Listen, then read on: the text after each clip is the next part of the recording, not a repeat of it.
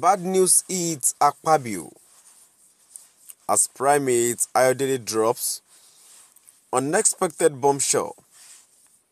Reviews Untold calamity awaiting Senate President. Bad news hits Akpabio as Primate Ayodele drops unexpected bombshell. Reviews Untold calamity awaiting Senate President. Primate Ayodele drops unexpected prophecy, revealing untold calamity awaiting the Senate President, Akpabio. To my dear listeners, kindly stay tuned as I read today's news. The leader of INRI Evangelical Spiritual Church, Primate Elijah Ayodele, has issued a warning regarding a potential political upheaval aimed at Senate President Godswill Akpabio. On Saturday,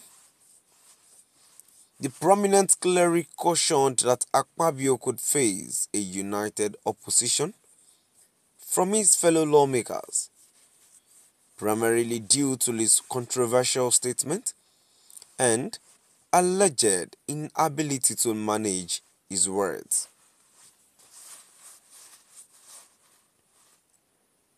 In a video shared on his social media platform, Primate Ayodele expressed concern over how Akpabio's remarks could erode respect for the Senate. According to him, the Senate may soon experience internal divisions, with the possibility of Akpabio facing removal as Senate President.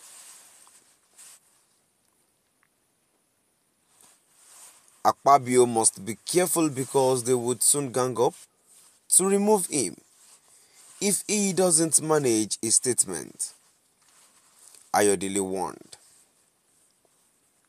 He emphasized that Akpabio's behavior would not sit well with other senators, particularly those who represent the people's interests. The cleric further predicted a division within the Senate, blaming it on what he described as Akpabio's incompetence. There will be segregation in the Senate, which will be on the account of Akpabio's incompetence, he added. Primate Ayodele went on to suggest that Akpabio's actions could pave the way for his own downfall. He believes that despite Akpabio's role as the Senate President, which Ayodele described as mostly a government mouthpiece, his leadership might lead to a chaotic and ineffective legislative body. This Senate will not be able to change anything. Just wait for a rowdy session, the prophet concluded.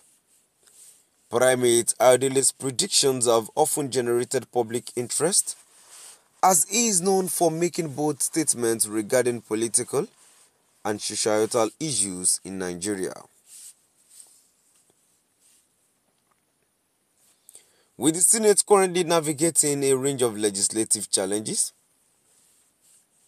his warning raises questions about the future of Akpabio's leadership and the potential impact on the stability of Nigeria's legislative process.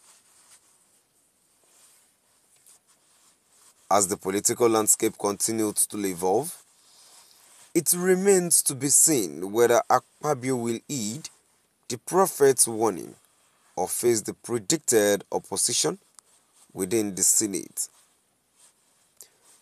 To my dear listeners, now we've come to the end of our today's news. And now before I go, well, rightly as Akpabio has said, that very soon there will still be a gang on Akpabio on his immediate removal. To be honest, I suggest that should happen with immediate effect. Because as it is, I do not understand a situation whereby we have leaders in this country and yet there won't be changes. There is no benefit.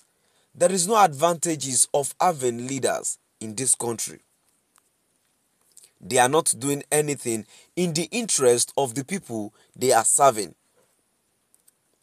I do not understand, because I believe even if even if the president can't see it all, as the Senate president, you have almost everything that is happening in the country.